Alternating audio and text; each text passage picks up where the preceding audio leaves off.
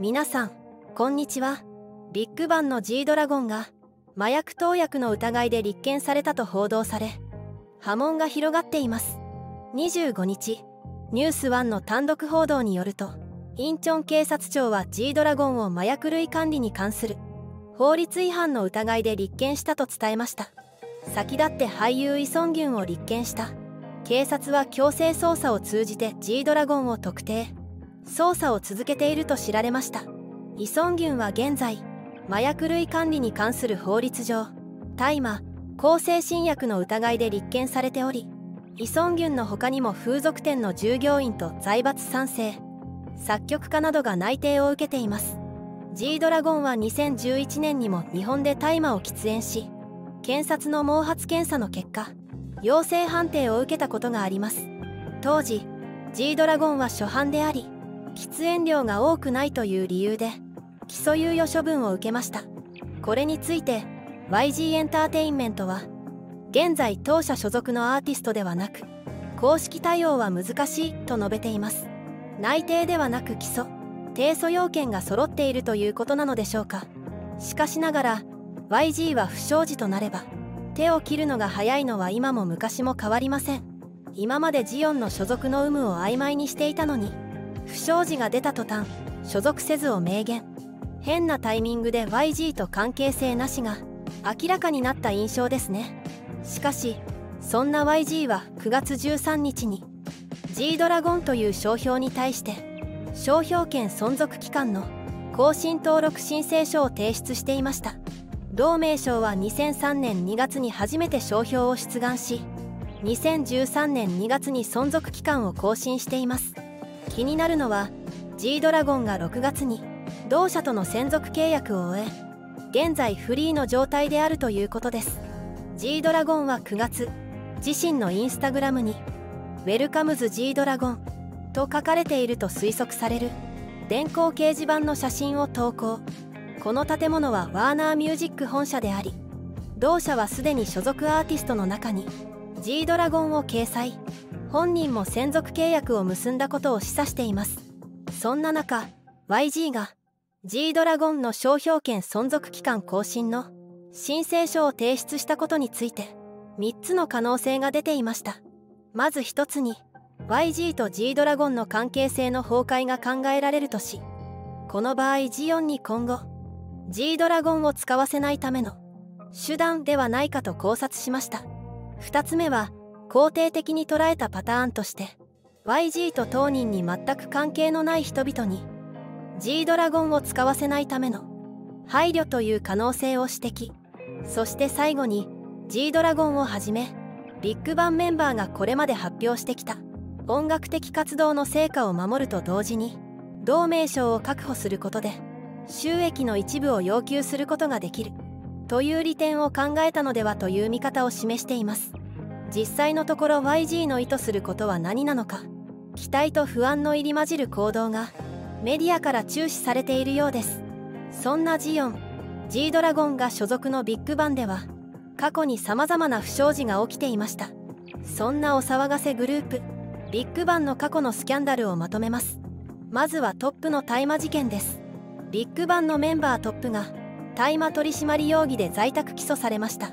2016年10月21歳の練習生と一緒にソウル市ヨンサン区の自宅で計4回大麻を吸引した容疑が持たれていました。トップは大麻事件のことを認めており、所属事務所の公式ブログでどんな罰を受けても当然自分自身にとても失望していると述べています。そして次は VI スンリンの交通事故事件です。2014年ビッグバンのメンバー VI が交通事故を起こしました。ソウルカンビョンイルサン方向でアイドルグループ VI が乗っていたポルシェが横の車線のベンツと衝突した後、ガードレールを突き飛ばして横転したと報じました。事故の原因は VI のスピードの出しすぎと一部で報道されています。この事故が原因で VI が肝臓の手術を受けるや内臓の一部が出血しただけなどさまざまな情報が飛び交いスキャンダルされました。そして昨年 VI は懲役刑を受けるほどの大罪を犯してしまいます。昨年5月、韓国の最高裁判所は上告を棄却し、元ビッグバンの VI へ懲役1年6ヶ月の刑が確定しました。VI にかけられていた容疑は性売買斡旋、常習賭博、業務上横領、特殊暴行教唆などの9つ。この全てで有罪となりました。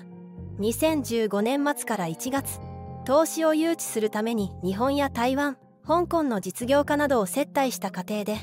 性売買斡旋が行われ、本人が直接性売春に関与していたとされたのです。そして今年10月4日に報じたもので、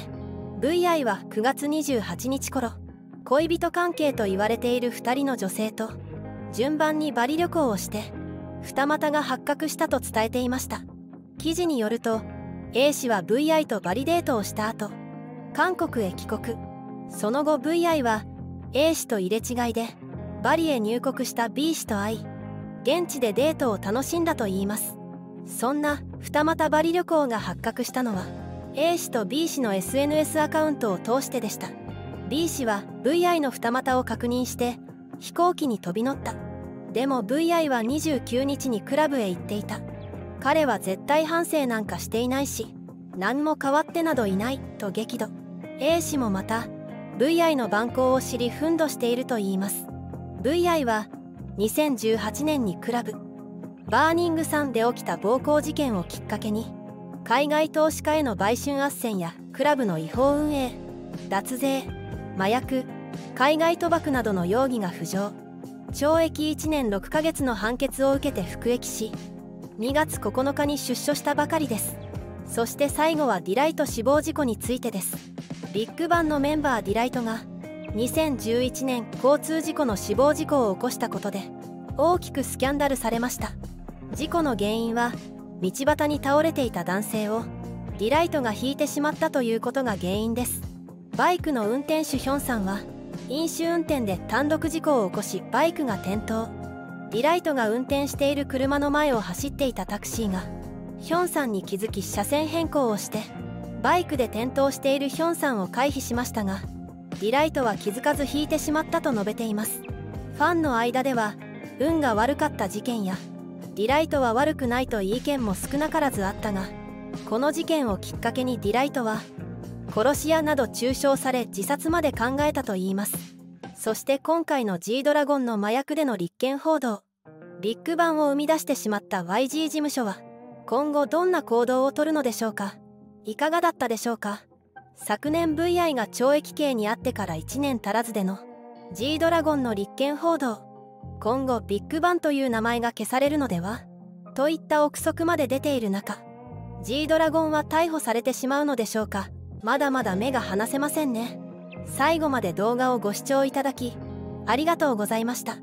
コメントを残してくれると嬉しいです。チャンネル登録、高評価もぜひお願いいたします。それではまた。